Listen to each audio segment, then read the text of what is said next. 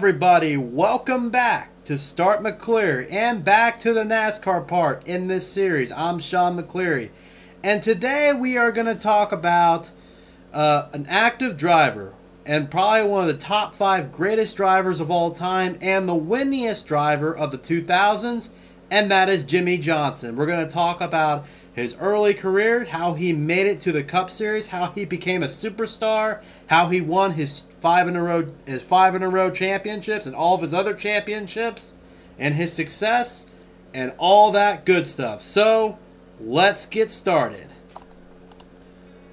Jimmie Johnson was born on September 17, 1975 in El Cajon, California, the son of Catherine Ellen Dunhill, or quote-unquote Kathy, and Gary Ernest Johnson. He had 2 younger brothers in his life too, Jarrett Johnson and Jesse Johnson.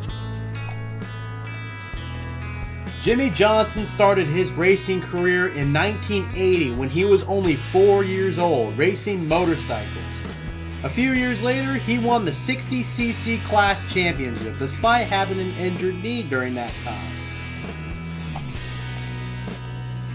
After that, he went to the MTEG Stadium Racing Series, also known as Mickey Thompson's Entertainment Group, where he won several more awards during that series. And then while in high school, despite racing motorcycles during the weekend, while he was in high school, he was a water polo player, a diver, and a swimmer. He attended Granite Hills High School and he graduated in the year 1993.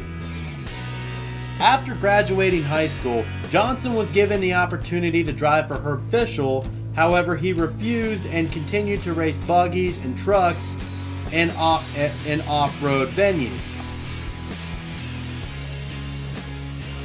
In 1996, Johnson would finally get his big break, driving for Herzog Motorsports in the Off-Road Truck Series. And then by a year later, in 1997, he has progressed to the Off-Road Drivers Association Class 8, is a short course, which Class 8 is short course off-road racing class of 2-wheel drive trophy trucks, which generate about 800 horsepower.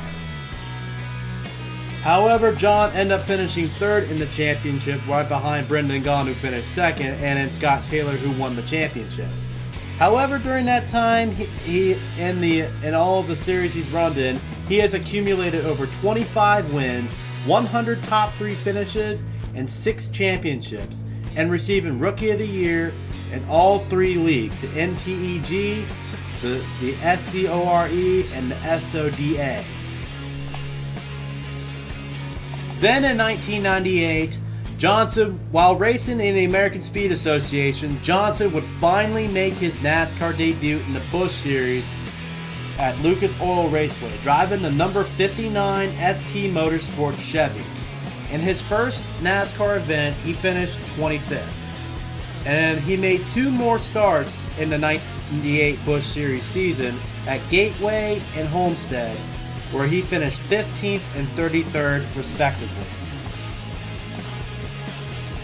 In 1999, Johnson finally drove for the team that gave him his big break, Herzog Motorsports, into the NASCAR Busch Series, driving the number 92 Chevy.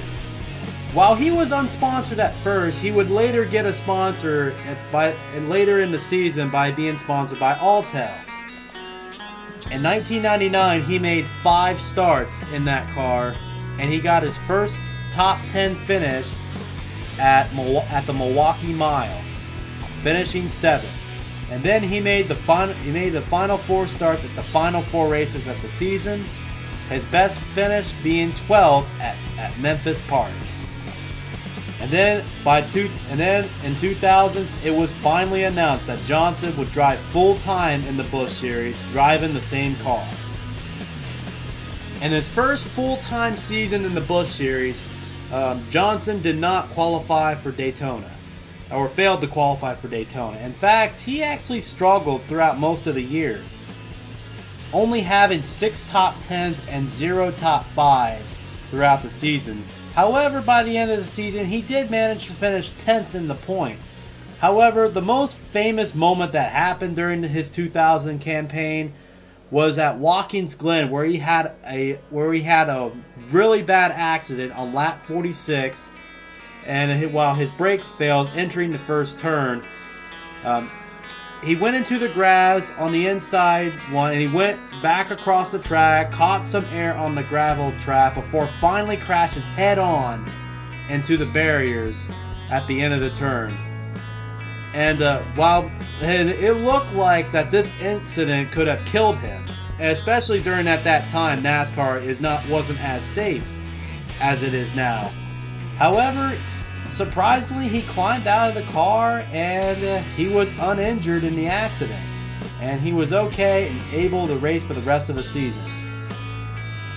And then Johnson will still continue to race full-time in the Busch Series in 2001, driving the same car.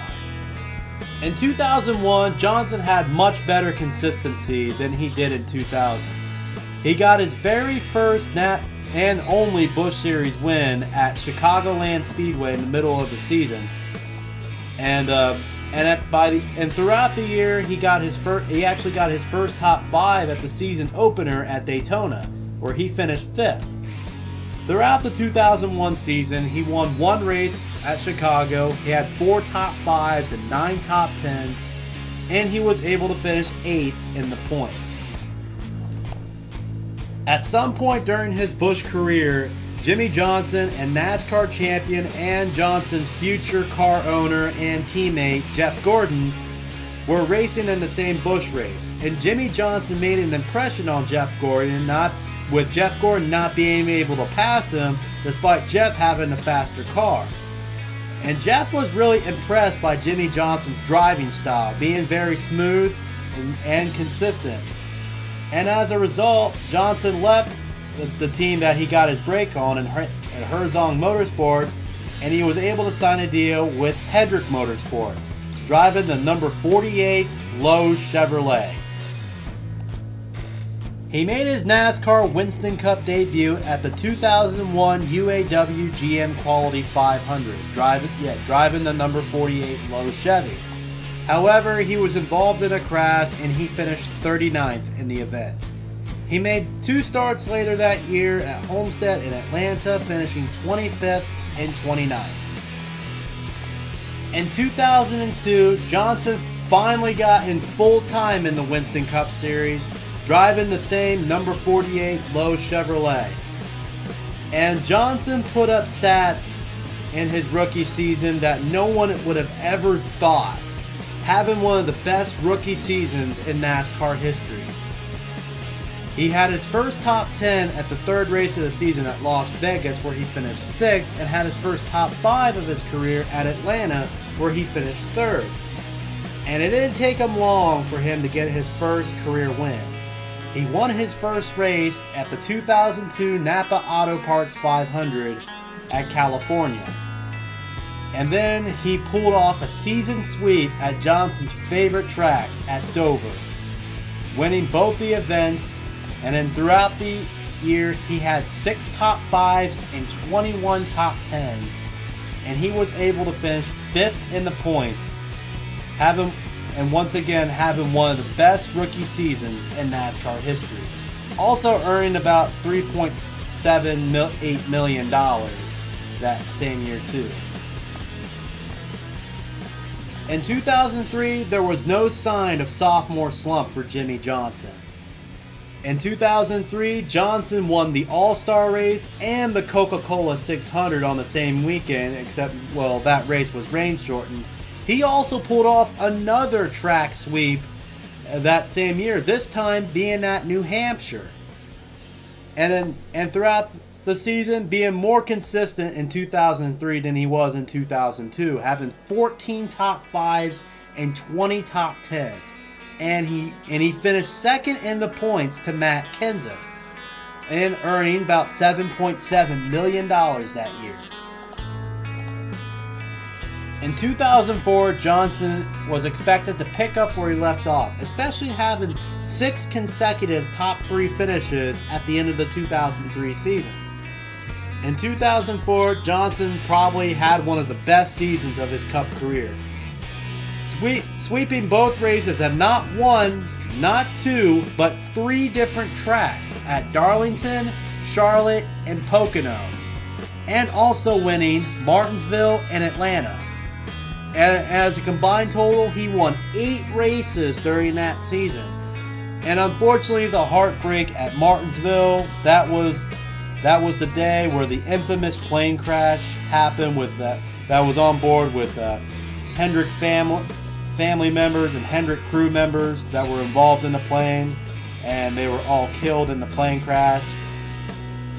But however, he quickly rised them all back up, with next week winning the race at Atlanta. But unfortunately, at the end, he did not have enough to win the championship, losing by a slim 8 points over champion Kurt Busch.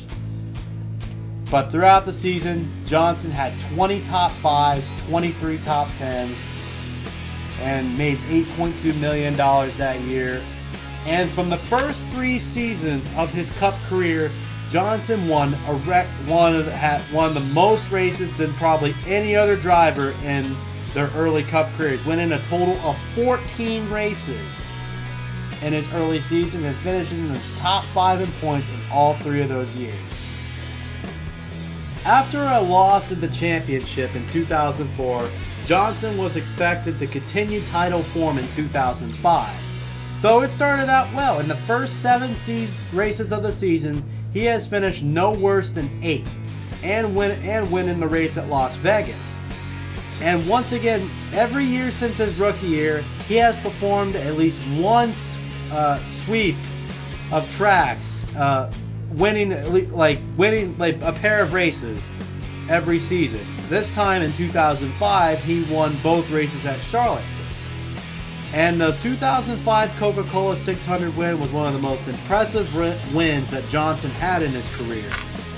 Bobby Labonte looked to be the eventual winner, but however, Johnson's car was able to get better at the end, and he was able to pass Labonte on the last corner to get the win. And he also won one more race at his favorite track at Dover.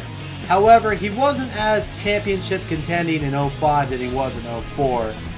But however, at the end, he still kept his top 5 points, finishing in point streak alive. Once again, finishing 5th in points, as well as having 13 top 5s and 22 top 10s, and earning $8.3 million that year.